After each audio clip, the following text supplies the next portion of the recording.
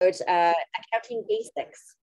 Oh, thank you, Tara, for hitting the record button. I have a big yellow sign too, and I was about to press it. Thank you very much.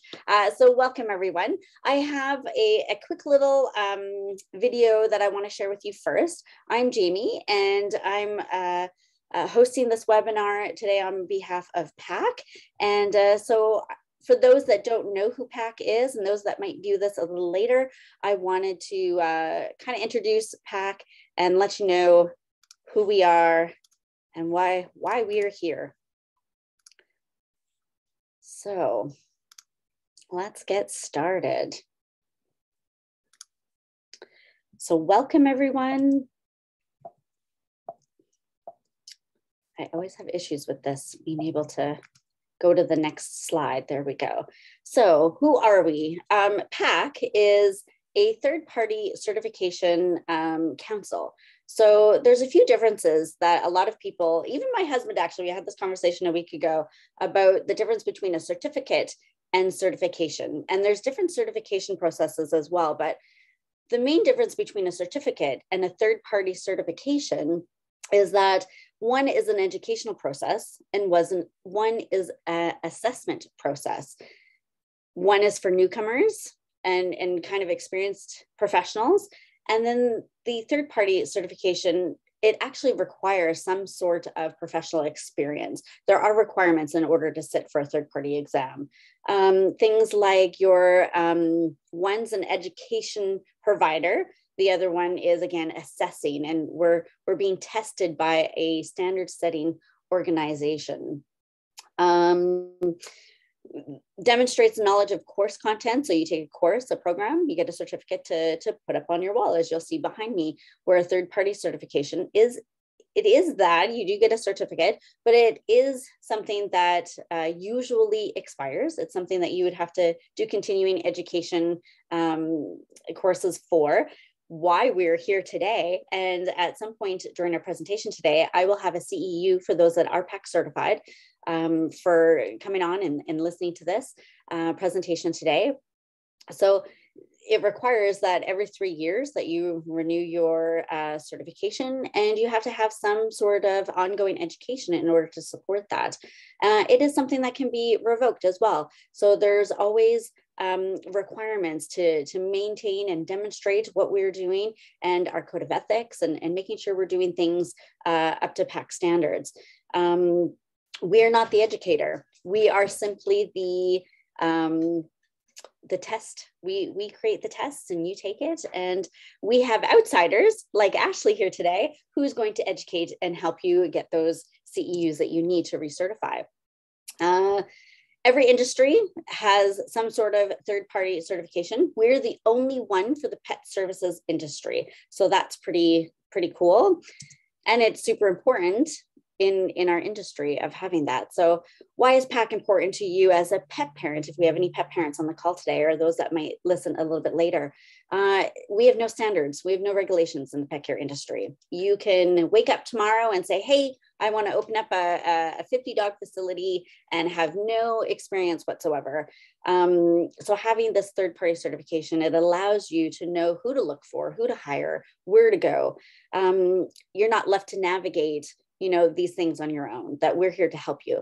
PAC certification allows a pet parent as well to identify the most qualified, the most knowledgeable. So wouldn't it be amazing if we had this big pool of certified professionals, and then you get to choose between all of those good ones of who you would like to hire? That's incredible. And so why is it important to your business? We want to maintain our edge in a competitive market. It's because anybody can come into it. We want to make sure that pet parents are getting the right information and hiring the right people for safety and the well-being of our animals. We have the professions requiring independent certification. It gives you confidence in your employees. Documented commitment to excellence, safety, and continued education, which we've talked about already. And then recruiting, incredible employees and building trust and having transparency, super important. So we always ask, do you know what you're doing? If you're a pet professional and you're caring for people's pets already and you're taking money for it, are you good at what you do? And if that's yes to those, we want you to take the exam. And our next exam deadline is May 10th. The next exam cycle is June 10th to 24th. If you're interested, please join our study group. We'd love to chat with you and get you prepared and help you out. I believe that's it for my little spiel on who we are and what we are and why we're doing it. So I'm going to send this back over to Ashley, and let's get this started so that you're not waiting too long. Thank you, Ashley, for joining us. And I'm going to get you to introduce yourself so that you can kind of share what you'd like. So thank you for joining us today. Absolutely. Thank you for having me.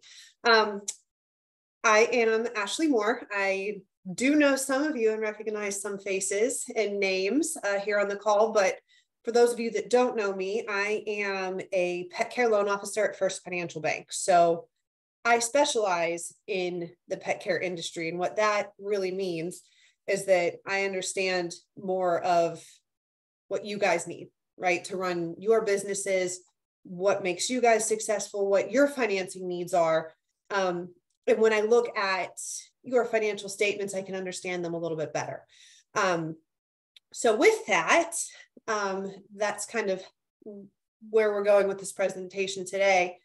We're going to talk about some common accounting pitfalls to avoid as a small business. So a lot of times, you'll see different accounting reports, different add backs, different things like that, some can cause some issues for you down the road. So what to avoid as a small business, what can set off some red flags to us as your financial backers. Components and overall purpose of an income and expense statement when managing a pet care business. So why are those financial documents important? What does that mean to you? Why should you know the financial health of your business, right? We're going to talk about accounting documents, terminology, procedures, and their rules. So there are different types of documents. We're going to talk about what all of those are, the differences, and again, why is that important to you? What does that mean for you and your business? And what does that mean in terms of expansion or exit strategy and those types of things? We're going to go over some financing examples and cash flows, because at the end of the day, when you come to talk to the bank about looking for an expansion, or when you're evaluating whether or not you're ready to expand, or evaluating whether you want to purchase a facility or whatever the case is, at the end of the day, cash flow is the name of the game. So we're going to go over some of that. And then we're going to discuss the importance and the components of a business plan, because this is definitely one of the most important pieces that you can have when it comes to the longevity and health of your business from a financial standpoint. And a lot of times it gets missed or misunderstood. So we're going to go over some of that. But before I jump in to all of this, I wanted to ask, sorry about that, guys. I wanted to ask, how many of you are on this call are owners? You can put it in the chat. Chat or raise your hand or do a little emoticon. Let's have some fun with the emojis. Yeah, send me an emoji if you're a current owner. Awesome.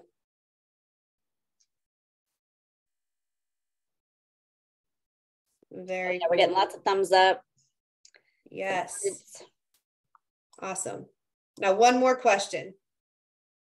If I asked you to pull out your P&L tomorrow and send it to me, I want a different emoji if you would be able to do that.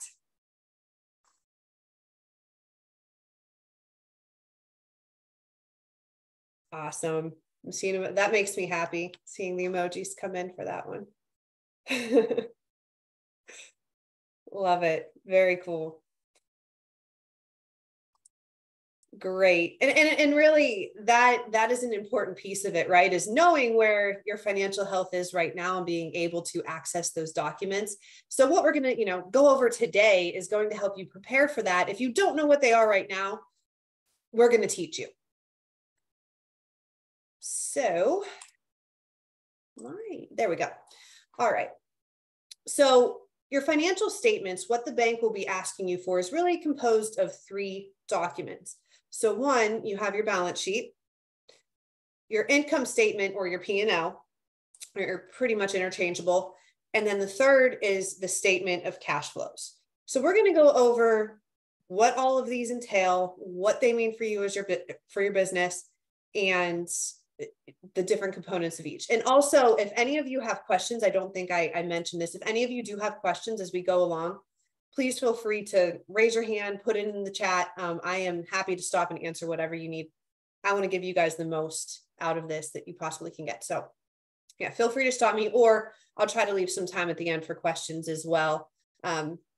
Should you have any that are kind of off these topics, but all right. First, we are going to talk about the balance sheet. Now, the balance sheet, as it says here, is really a snapshot of a company's financial condition. So where does your business stand today in terms of equity? And all that equity is your assets versus your liabilities. Now, your assets are anything that your company possesses, right? Inventory, real estate, even your client list has a value, right? That is an asset, absolutely. So that would go on that left side, that asset side of that balance sheet. On the right side, we have liabilities, and liabilities are any debts that the business possesses. So any loans, credit cards, anything of that nature that was used to finance the business or purchase those assets. And at the end of the day, those assets minus those liabilities equal your equity in your business. So that bottom line, how much, value is there left over from, those liabilities that you might have. So the assets that you have as your business are divided into 2 different groups. First and foremost, we have the fixed assets. So these are anything long-term that will help to bring in income. And this is anything at all from real estate, if you own your own building, own your own land, anything like that, any equipment that you have. And this is interesting because people don't normally think of, a kennel run as equipment, but it's absolutely equipment. So this would be part of that fixed asset portion of that balance sheet. And one that I see missed on balance sheets a lot that I think shortchanges people is those intangible assets. So essentially that intangible portion of your business, if you were to sell your business tomorrow and just the business, no property, no equipment, nothing like that. If you were just to sell your business tomorrow, what would your asking price be? What would that value of your business be? There is a value there. So you should put that on your balance sheet as an intangible fixed asset because it absolutely is, a value add to that business. The other type of asset are current assets. So these are things that will be used over the course of the year. So think things like cash, right? You use your cash in your account for things like payroll, purchases, ongoing expenses, utilities, whatever the case is. That cash is planned to be used over the course of a year, and hopefully, it builds back up, of course, but you're looking for turnover there. Inventory, stock, those types of things that you're expecting to have to re-up on, those would be those current assets, but they absolutely go on that side of the balance sheet and do add value to your business. Current liabilities, similarly, liabilities are also divided into 2 groups. Current liabilities, similarly, are things that would be paid within the next year. So ongoing rents, typically you pay that on a monthly basis. Credit card bills, any type of service that you use on a monthly basis. If you have a software system that you use and those types of things, like liabilities would go on that side of the ledger. Your long-term liabilities, these are things like a bank loan, right? Whether it be for your business or for real estate or something like that, or a long-term equipment loan. Anything that you would expect to pay off in longer than a year. that would be your long-term liabilities. So overall, again, when you look at the balance sheet, those assets minus those liabilities, so essentially the left versus the right side of that balance sheet equals your owner's equity. And that owner's equity is what balances the balance sheet. So if you have $500,000 in assets, $400,000 in liabilities, that equity is going to be $100,000. So why is this important? What can you use this for? Any potential investor or any potential lender is going to look at this and, to help decide whether or not the company is a good investment or something that, has the potential to be lent to, just because you want to make sure that there's appropriate use of those liabilities to obtain those assets. You want to make sure that that company is operating in a healthy manner. It also helps with your organizational strategy. So your strategy moving forward. You want to make sure you're working in such a way, excuse me, sorry about that, that is helping you to build equity in your business and not taking away. Of course, there's a common phrase, you have to spend money to make money, right? In order to obtain those assets, a lot of times you are going to take on liabilities, but the goal is over time to help build up that equity in that business. Any questions so far on balance sheets? Yes. So we just had one come in from Amy. Liabilities would also be daycare packages that haven't been completely used, right? For example, a 10-day daycare pass with 7 days remaining on it. The dollar value of the 7 days is a liability. Yeah, correct. So what you would do in that case, you can accounts receivable, right? If you're expecting to have that money come in, you can put that on the left side of the ledger, but accounts payable would balance that out. So, and absolutely, looking at the chat here, good reason to have expiration dates on a package. Correct. Yeah. That way, that money's coming in. So you can put that in there as accounts receivable as an asset, but just, it'll balance out with the payable portion of it. So you can, if you're expecting that revenue to come in, you can definitely put it on the balance sheet. That looks like it so far. Awesome. All right. So we're going to move on to the next one, the income statement, more commonly known as the P&L.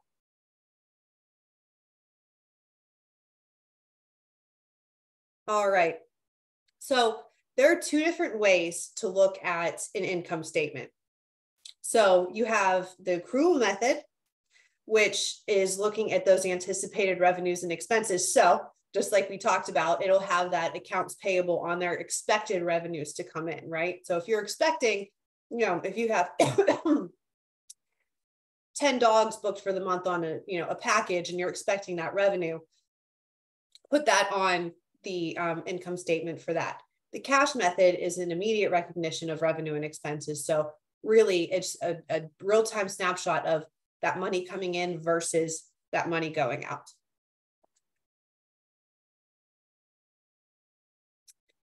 So this is over a given period of time. So a lot of times you'll see income statements run on a monthly, a quarterly, or an annual basis.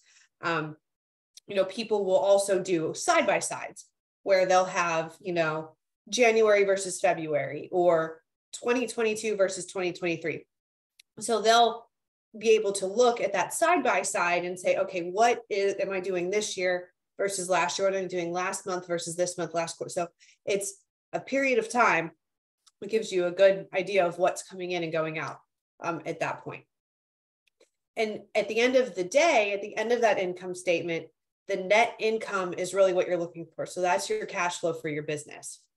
And that net income is revenue. So everything that's coming in versus minus expenses, so everything that's going out.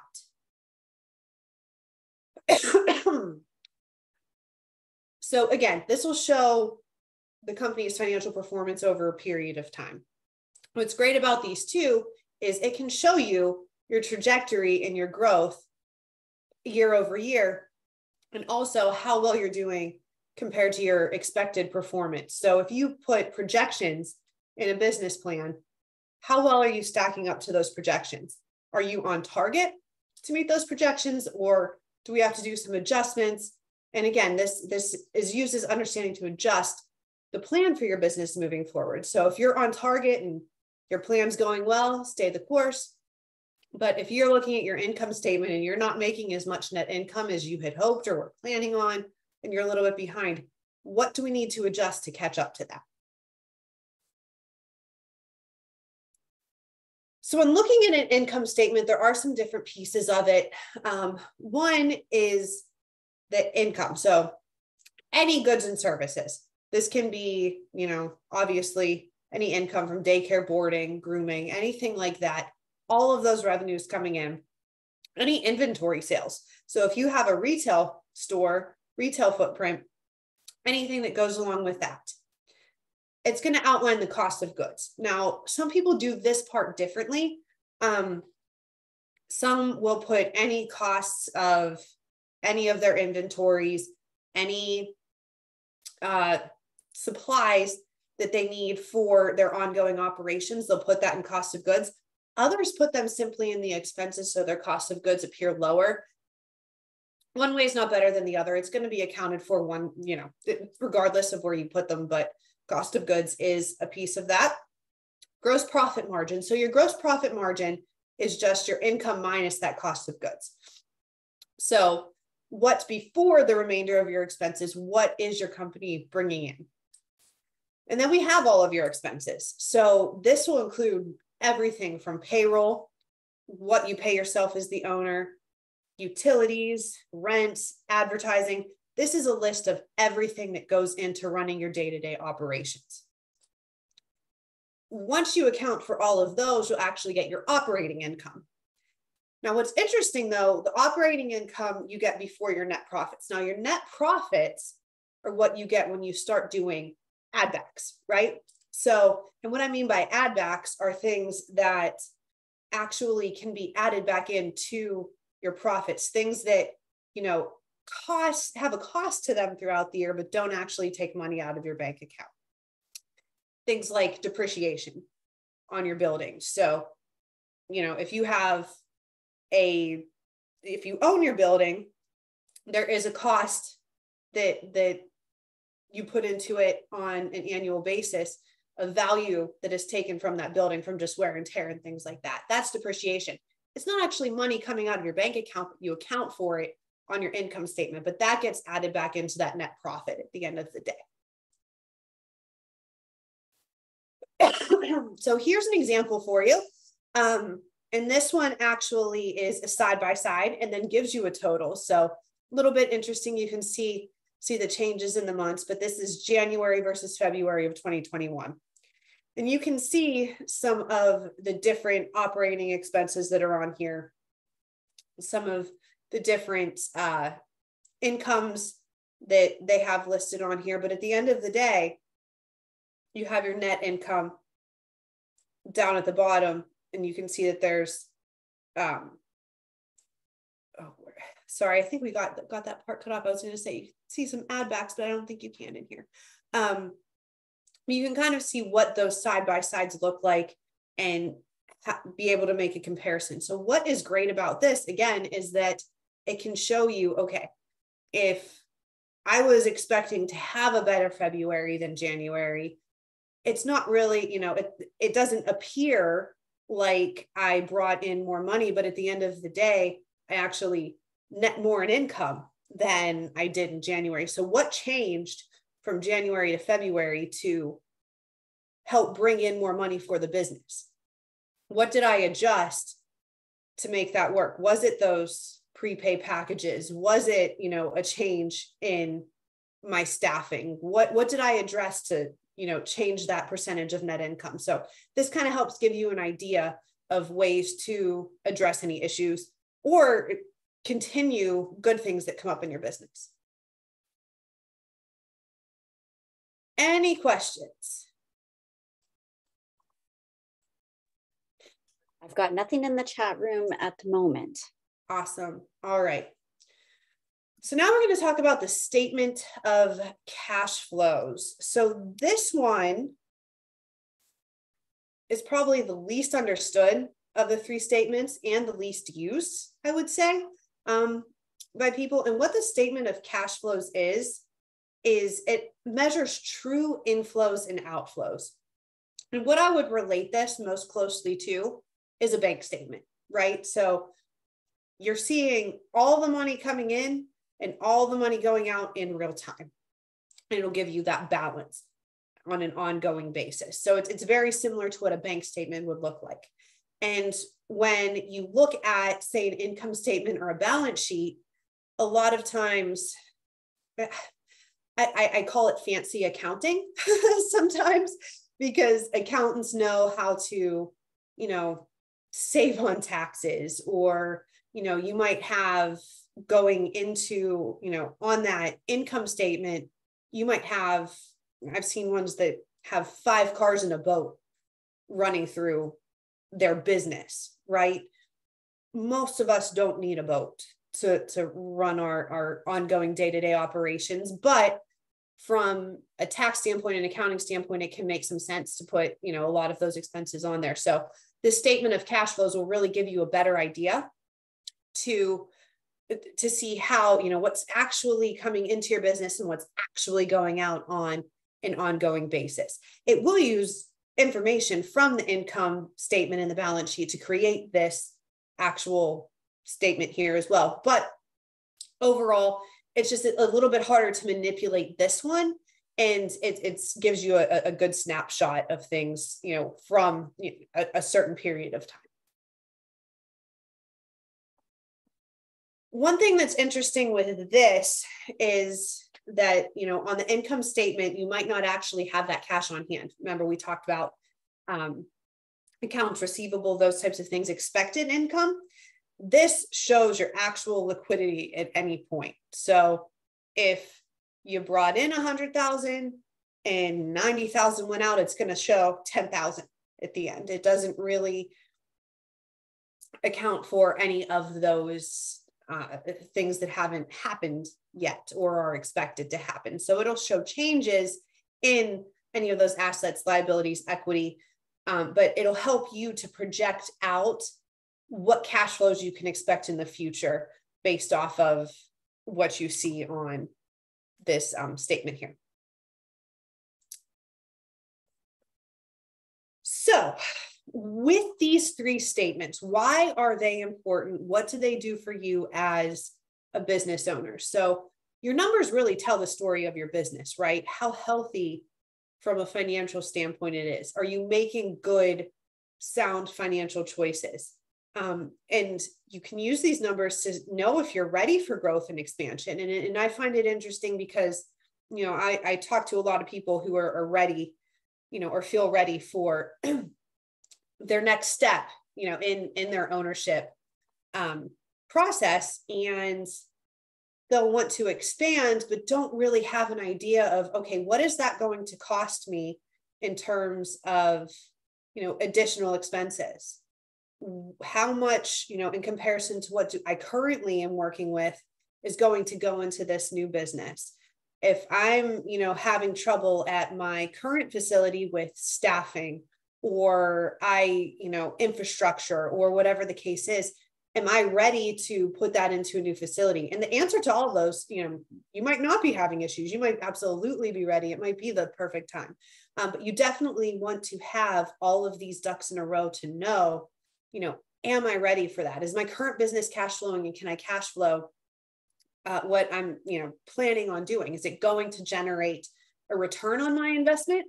Because, getting a loan for any type of expansion or, planning anything like this is a large investment. You want to make sure you're getting that return on what you're putting into it. When you're ready to sell a business, this is so important because, you've put blood, sweat, and I'm sure tears into building, what, your business and what you've done so far. And you want to make sure that you're getting the full value out of it. And it can, poor accounting and poor management of these documents and these numbers can really be a detriment to you getting that top of the line dollar for your business. So you might, be leaving literal hundreds of thousands of dollars on the table, because when you have a well-run business, when you look at the actual value of what that bottom dollar is worth, you'll get a multiplier of your net income. And remember that net income is your revenues minus all of your expenses, cost of goods, all of those things, that bottom dollar of what you're bringing in on an annual basis, you'll get a multiplier of what that business is worth. And if you're a well-run, awesome business, you'll get even a higher multiplier. So even, say, the net income is $100,000. If you're getting a 5 times multiplier, your business is worth 500,000. But if you can get a 7 multiplier, it's 700,000. So the better run the business, the better opportunity you have to get those higher multipliers and get more at the end of the day. So my recommendation, if you're looking to sell a business, would be to definitely start bringing in experts, start really evaluating those financial documents, 3+ years in advance, because us as the bank, we're looking at 3 years of that history, and most business valuators will too. So if you're ever planning, your exit strategy or growth or whatever the case is, you want to make sure that 3 years of history is as healthy as it possibly can be to get that top dollar. These documents are also very important in buying a business. So if you don't own now and you're looking at, potential purchase options, or you're looking for your next facility and you're looking to purchase one that's existing, we tell people all the time, never, never, never accept poor or outdated financials. You want to know what you're purchasing, and you want to have a full financial picture of that.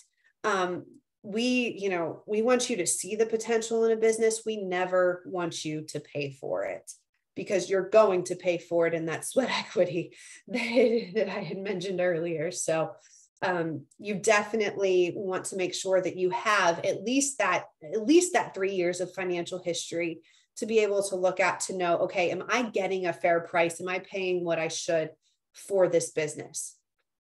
And you also want to be able to look at these if you're initiating a new service. So same as growth and expansion, that is a growth, that is an expansion of your current business. And you want to make sure that when you're bringing something in, is this, going to generate additional revenue? What is the cost going to be? Is this going to, increase that net income at the end of the day? So this all goes into business planning and projections, and being able to put all of those together to really, paint that picture for yourself. So if I'm putting in X, am I going to get Y? And you want to be able to answer that question before taking that leap and adding in, additional services or square footage or whatever the case may be to your business. Do we have any questions that have come in? No questions, but Stephanie made the comment. She says, my goodness, it's nice to see someone from a bank understanding and acknowledging how tough this industry can be. She's loving this presentation. So thank you. Thank you, Stephanie. No, and that's, it can be tough. And it's not, I talk to a lot of people who have a pie in the sky vision when they come in, especially startups, things like that. And I definitely remind people on a regular basis, I love dogs. I have 3 of them myself. I love animals. You're not playing with puppies all day. This is a legitimate business, and you have to have all of these ducks in a row, and you're going to put so much effort into it on a daily basis. Is it worth it and rewarding? Absolutely. But I definitely like to prepare people for that, and definitely have an understanding that this isn't, an easy path to follow. It's a rewarding one, but can be difficult. So speaking of the pathway, good segue there. We're going to talk about business planning and why that is important. And, we have those 3 financial statements, But if you're looking to expand, or you're looking to take that next step, or you're looking to start up, whatever the case may be, we want to see your plan. How are you going to pay for what you plan to do? So that is why a business plan is important. It's your blueprint for your business. It's your pathway. It's your road. And it isn't something that you write and you stick on a shelf. Just like those financial documents are ever changing and growing and developing with your business, so should this business plan. Along with that business plan, do you have a supportive team? Do you have a team of experts with you? Do you have that CPA that will be able to understand the nuances of a pet care business and get you the most out of those financial statements? Do you have an attorney that knows the rules? Essentially, that, I mean, there are specific, rules that you guys want to follow, and do they understand what, your pet care business entails? Having a bank and a financial planner that can help you through this process too, that really understands the ins and the outs of the industry, can be super beneficial. Because I mean, even I'll have situations where I'll get projections for an expansion or a new business, and somebody who's not familiar with the industry might look at them and say, "You're crazy. Oh, you expect to add in doggy daycare and do 500,000 in the first year. You're nuts." Well, that's the small end in some cases. So yeah, having somebody who can understand those nuances is important too. Do you have a strong team and staff to support any new services or growth? And again, I think this is probably one of the biggest stressors and one of the biggest problems that people are running into right now, is that staffing, is getting good people and having good people stay. So when you're looking to expand, does your market support that, not only from a business standpoint, but also from a staffing standpoint? Another question to ask yourself: do you have the cash on hand, or are you able to obtain the working capital to be successful? Are you going to be running yourself dry, or are you going to have cash in the bank to support this transaction and this growth?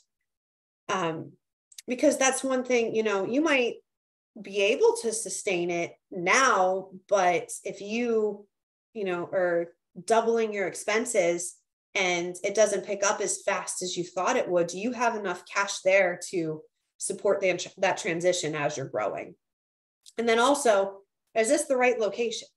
Are you in a location that can support additional locations or staffing or growth or whatever the case is? Whatever your business plan future is this the right location? So when you look at those components of a business plan, and we'll discuss that a little bit, do you have those demographics? Do you have all of that worked out to know if you're in the right spot? We have a quick question, Ashley. Yes. Steve asks, are loan payments recorded on the P&L? Yes. So how that works dependent on how your business is set up, actually. So a lot of times, if you have if you own the real estate, a lot of times you'll set up a different company that actually owns just that real estate. It's like a real estate holding company, and it'll rent it to your operating business, right? In that case, you would just record rents back to that business, and then the real estate holding company would report those loan payments. But yeah, if not, if you're just having those loan payments, then yes, you would report that as an expense on the P&L. Perfect. Thank you. You are welcome. Anything else? Nope. So far, that's good right now. Awesome. All right. So why do you need a business plan? Again, the biggest piece of this is that it's your roadmap. It's your way you're going to get from point A to point B and reach those business goals that you're looking for. So, you might have the goal of expanding to a second location. You might have the goal of expanding to a third. You might want to add in, additional groomers, whatever the case is. You have a business goal in mind, or a number that you want to hit. How are you going to get there? Well, this business plan is going to tell you. And again, this is an ever-changing, ever-growing, ever-expanding document, just like your business is. So, I think if we look back on just the past 5 years, 3 years, I'm pretty sure if I asked everybody on this call if their business plan would have changed, probably say yes. We had a little thing called COVID hit us. And I think that threw most 5-year plans, 10-year plans, future plans for a loop. But I will say that the people who had a good plan in place and were able to pivot quickly were the ones that rebounded the fastest. So us as the bank looking at those financial statements, we take 2020 with a grain of salt, right? We need it, we want to see it, but what we're really looking for, because that year was so different, is rebound. Did your business recover in 2021? Were you able to get back to those pre-COVID numbers or do better, right? And I mean, we saw an influx of puppies and adopted dogs and the need for daycare and all of those things. The people that were able to adapt to those new business needs were the ones that recovered the best. And the way they were able to do that so quickly was to have a good plan in place and to be able to change it. So with this business plan, one of the biggest things is it actually tests the feasibility of your idea and your business model. So it puts on paper, okay, if I add this service, this good, what can I expect to get out of it? And what is it going to cost me? Right? So you actually put those projections and things like that in there, and it tells you, okay, this is a good idea and it's going to get me what I'm looking for out of it. It helps to communicate your mission and vision. So it tells people that are reading this plan, what is your business all about? What do you want to do with it? Where do you want to go? And what are your core values? It'll help you to better understand your target market. So again, it helps you to define what piece of that pie you're going after, right? Because there are, especially in this day and age, lots of different types of pet parents, right? We have the people who want blueberry facials and a treat on their puppy's pillow and a tuck-in at the end of the night. And there's other people who are like, a dirt floor and a roof over their head will suffice.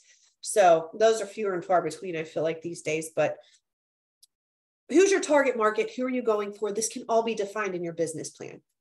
It helps to examine the competition. So it lets you see, okay, your competitive landscape. It gives you an opportunity to look and say, okay, who else is out there in my vicinity?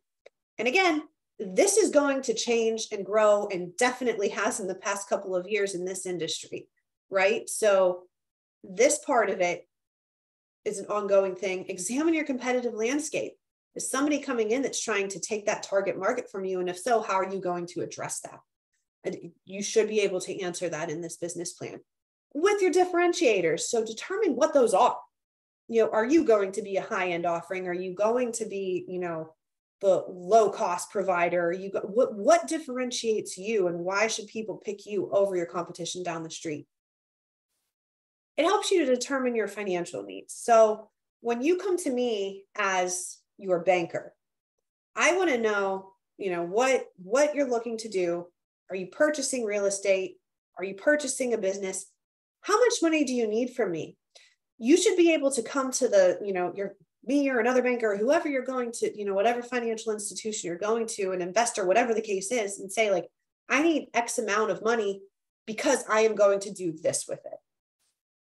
That should all be laid out by the time you're going to ask for it. And that's not to say you can't. I mean, I love helping everybody determine that and helping get, through that process and get to that point. But when it's time to actually ask for the money, we should have that all worked out with this business planning.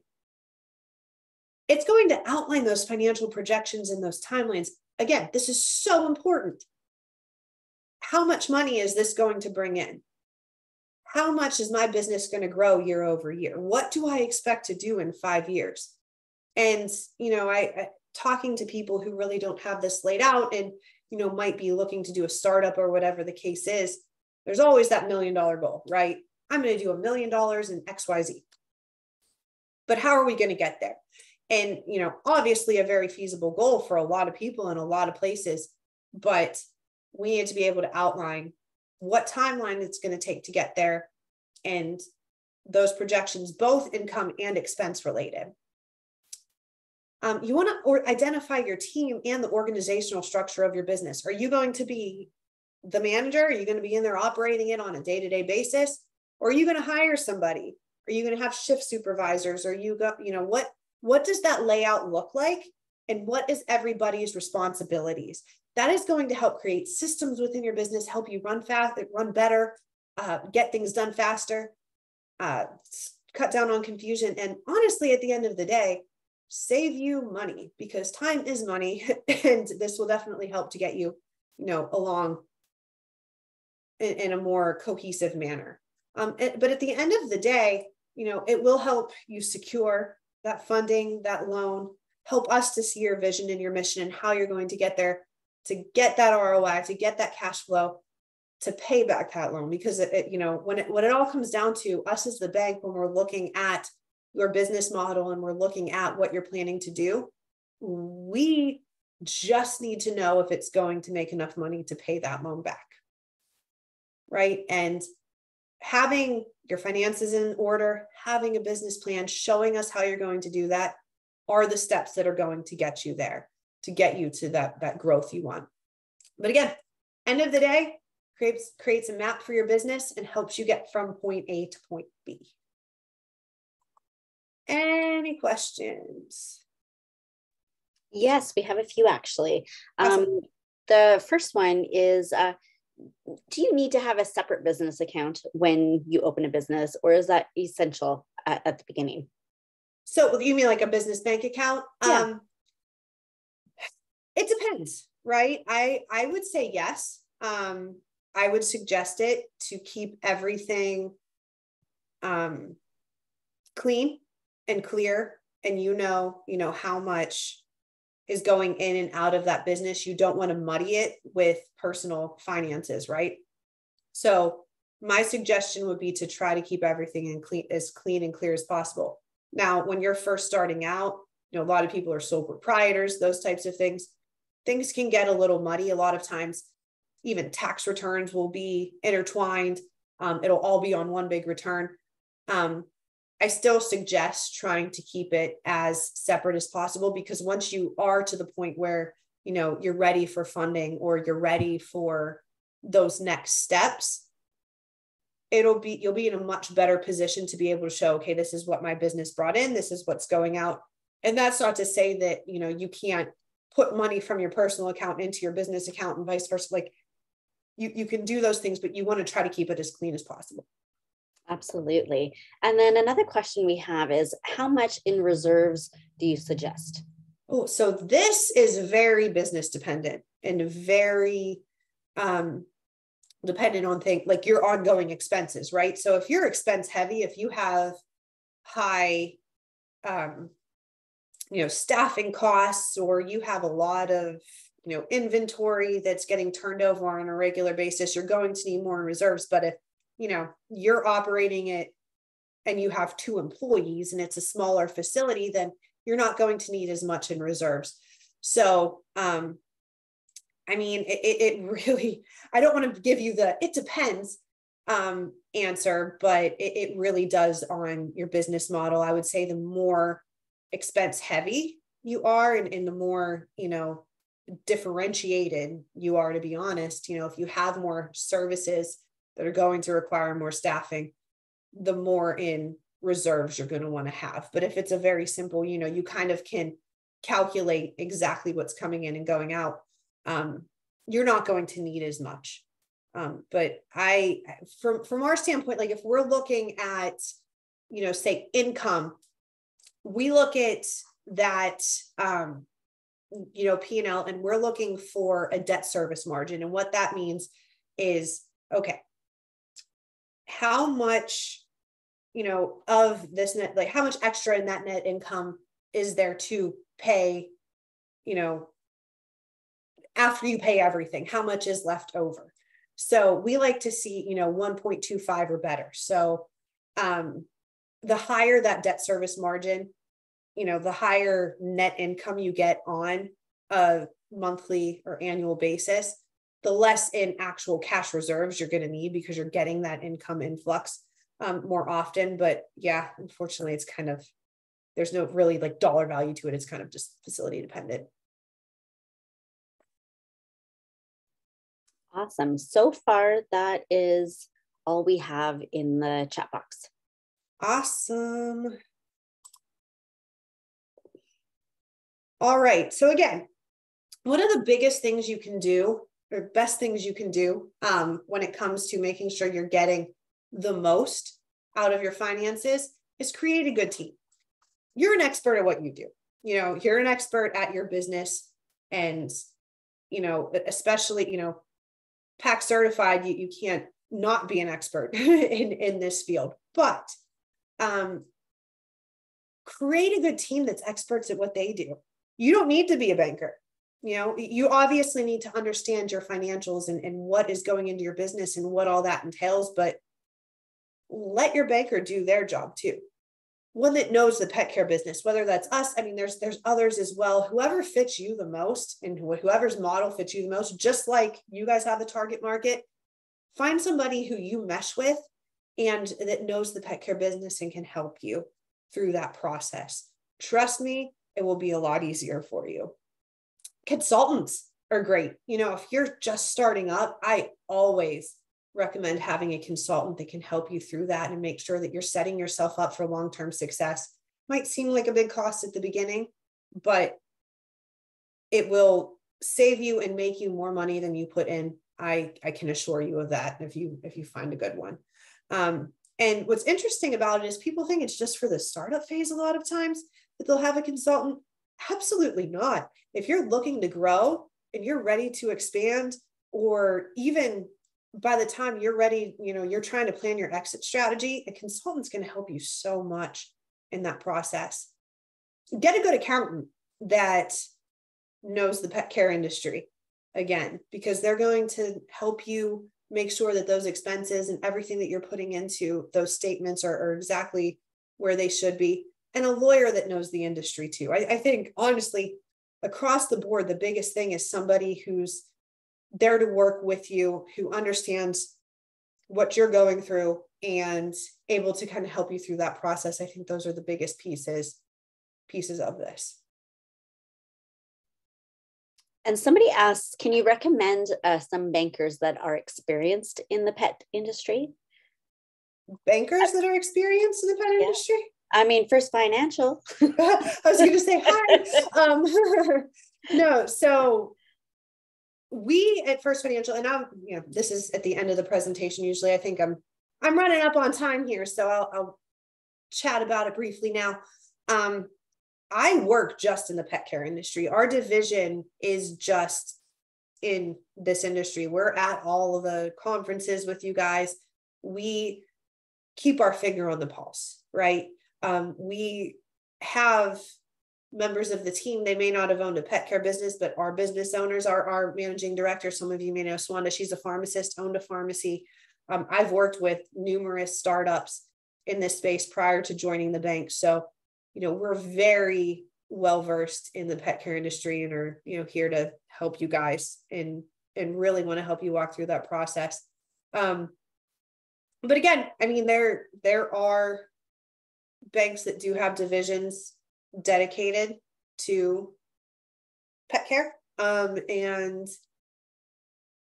you can find somebody that meshes well with you. And yeah, but I definitely, I mean, even I say all the time, even if you don't go with us or you're going with a local bank or, we want to be a resource, right? So always, please feel free to reach out to me and I will help you through whatever process, even if you go with somebody else. I'd love to help, just make sure that we can, make your business as successful as possible. I think that would be a geographical difference as well, what to recommend, because everybody lives in different places. Mm-hmm. Stephanie, she says she would love to see some round numbers as examples. So like maybe a condensed P&L or a CFS, for example. Do we have any of those to quickly add to the presentation, or is that something that we should do on our second one? I think we can definitely do that on our second one. I don't think I Okay. have anything handy other than that one First one. smaller P&L. Yeah, but I can definitely, or we can get together after this. I can get everybody some examples for sure. Yeah. Oh, that's awesome. Yeah, we're definitely doing another one because this was amazing. So yeah, we got to do a follow-up one, right? We Now, absolutely in place will. a little bit more. Absolutely will. No, Yeah. I definitely, and trust me, I can talk forever about all this. So most definitely. Any other questions? No, Amy just says this is great. This has been a fantastic presentation. So thank you. Awesome. Thank you, guys. Everybody's saying thank you. I think all of the thank yous. Actually, we do have a few minutes remaining. I don't know how much you have left on your no, I think slide. No, I will wrap up quickly if. Okay. Well, I'm going to give out, just because I know people might have to drop by the end of the hour. So I'm going to give out the CEU code now, just so that people have it. And then if we have any questions or anything like that, if you guys have your portals ready, you got a pen and paper ready, CC230021. That is CC230021. And thank you. But that doesn't mean you can hop off yet. We're not quite done yet. So, continue, Ashley. Awesome. No, I will wrap up quickly just in case a couple more questions trickle in.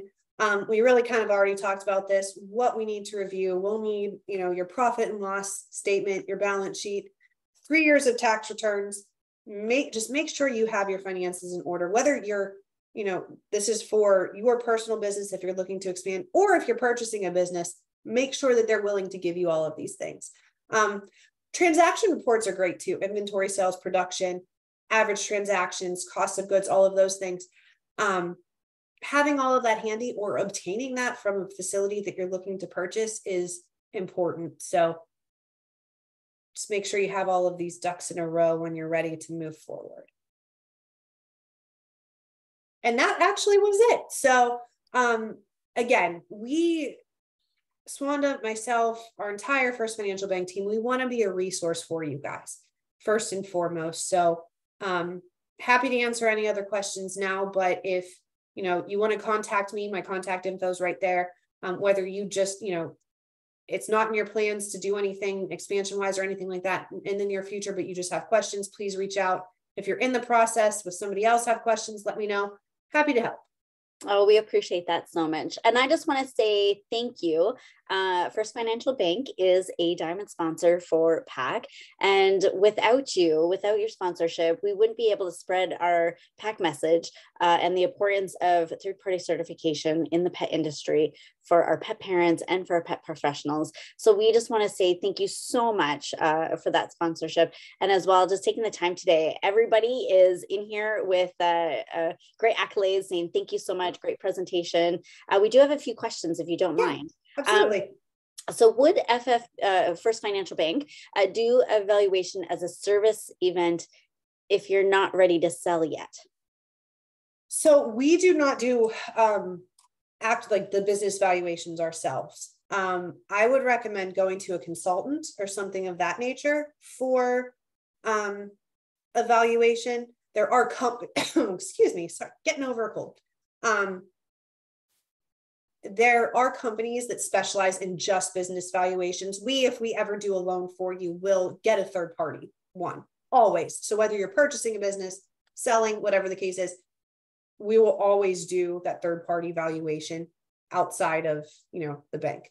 But I would say go to a consultant, or there are specific companies out there that do business valuations, but try to find one that's specific to the pet business, because they will be able to better determine those multipliers and get you the best value. Perfect. She says, thank you. And then I believe this will be the last question, unless somebody has another question to sneak in there. Who determines the formula for pricing a pet business? Great question. So at the end of the day, it's your EBITDA, so your earnings, and then you add back, interest, depreciation, those not actual, money taking expenses that we talked about. It's your EBITDA, so your net income, and then there will be a multiplier associated with that. A lot of times we see multipliers that are 4.5, 5 times, but those business valuators that I talked about, those are really the experts in determining, okay, this cash flow, what should those multipliers be? And like I said, in this industry, a lot of times we'll see it about 4.5, 5 times, but it can vary depending on the type. So really, I would say get somebody who's knowledgeable about this industry to do a business valuation, and is certified in that area as well. Absolutely. Thank you so much. We don't want to take up any more of everybody's time. We know that it's time is everything, right? Yep. So we just, again, want to thank you so much. Thank you, everybody, for joining. Thanks for those that are going to be watching this afterwards, when you get off work, or, you know, when time allows you to be able to see this amazing presentation. And it was an amazing presentation. I look forward to the next one. We'll connect and we'll get that organized, and we'll have an accounting 201 maybe is what we need, right? Yes. Everybody's saying thank you so much. Thank you, Ashley. Thank you, First Financial Bank. Have a great day, everyone, and we'll see you again. Take care. Thank you for having me. Have a good night. Bye-bye.